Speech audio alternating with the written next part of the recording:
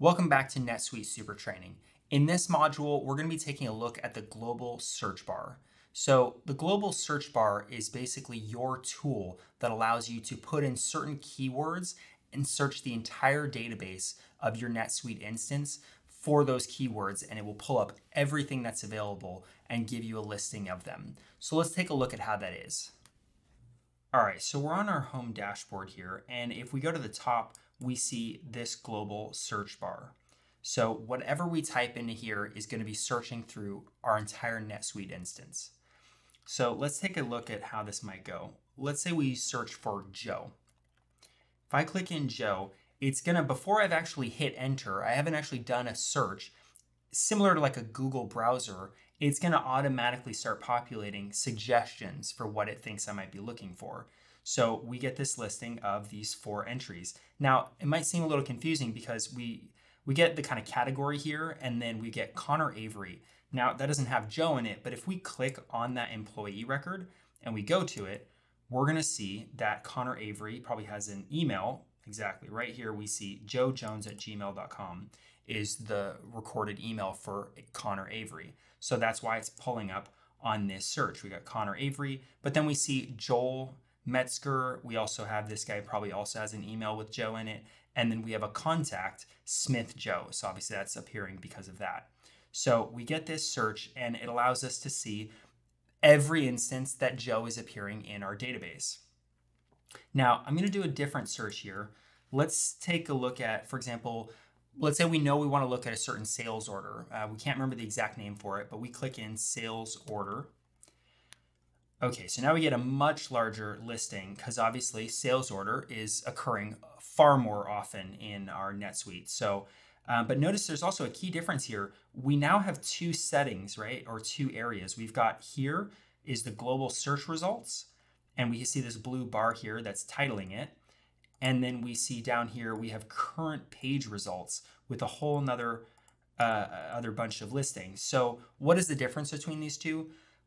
What we saw when we were searching Joe, that was a global search result. So that was looking through NetSuite, finding every instance that the word Joe appeared. And that's what this is. This is every instance that sales order is appearing in our NetSuite. And if we click down here, I just hit Control click, we can see that we actually get, we're only seeing about 10 records, but there's many, many records, 35 in total. Every instance where sales order is attached to a record or somewhere in a record. So we have everything and it says what type it is, right? These are pages, these are searches, like a saved search, and we can click on them and view them.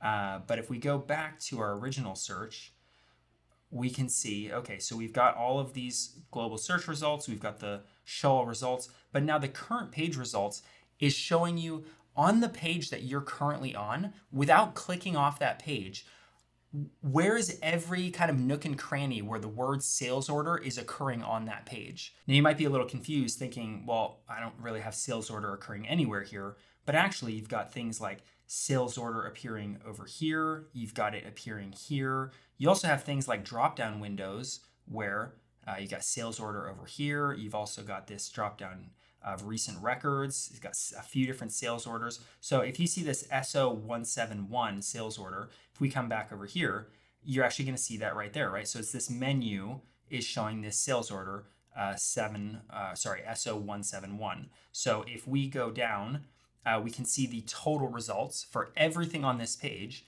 So if we click that, notice it doesn't bring us to a totally new page because that would kind of defeat the purpose, right? You're on this page. You just want to see every instance that it's appearing on this page. So instead of moving you to a different page, it simply generates this giant list of every instance. Now, because we've got this home dashboard and all of this, if you kind of click over here, we've got this navigation bar and all of these drop downs have things like sales, and then suddenly you've got sales orders. So there's a lot of instances in these drop downs, which if we kind of click on this and look at that again, we can see that it's appearing on a lot of these drop down menus. So we have an enormous amount of instances where we can find sales order. Now, just to kind of get a concept of why would you want one or the other? Well, if you're looking for a particular record, right, like Joe, a customer, or a specific sales order, you're going to want to look in these global search results. But if, for example, you know that there was some way that you navigated through the drop-down menus to get to maybe sales orders by item, but you can't find it anymore and there's just so many drop-down menus you can't locate it, well, you can go through here. And maybe even this is a little too daunting. An additional thing you can do is once you have this open, you can hit Control F, and I'm pulling up my general Control Find option, and I can put in sales orders by item. And suddenly I'm getting a highlight of just specifically those things. So again, if you know I did some kind of a company setup, but I can't find it anywhere, you can go here, put in what you do know, and then use this and the Control Find to kind of narrow down exactly. And then you would just see, okay, I would go to menu, sales orders by item. That's how I'm going to get there. So that's the difference between these two general categories. Now, a couple other things to note. So we covered these drop-down menus, but one additional thing I want to show you is if you go over here to your little home and go to set preferences, we've got all our set preferences. Now, if I go down to analytics, there's a section here called search, and I'm not going to cover all of these different options, but we have a number of options here. You can always click on the options and it gives a little explanation of what that option does.